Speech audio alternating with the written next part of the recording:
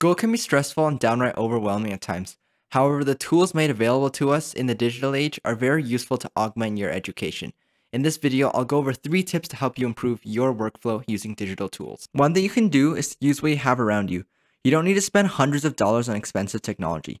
It's about how you use the technology, not necessarily what you have. There are many tools that you already have around you, like a laptop, a tablet, or even your phone. You can use these devices to set reminders, for example. But don't try to use everything. Remember, less is more sometimes. Technology makes our lives easier in numerous ways, and you should use this to your advantage. When you study, there are many things that you can do to make the process easier so you can focus on what really matters. Try to put all of your resources in the cloud so you can access them whenever, wherever, on your phone or even on a library computer.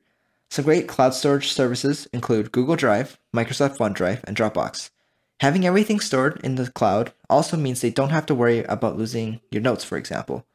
Furthermore, digital tools give you access to learning methods that may be essential to your success academically. There are thousands of videos, audiobooks, and digital texts you can read. Do what works best for your education. Studying is crucial to your understanding of complex topics, but trying out new things to see what works for you can make you start to enjoy the process. Using what you have, you can make studying more efficient and streamlined. Using these digital tools can also open a whole new world of education, which will motivate your studying habits.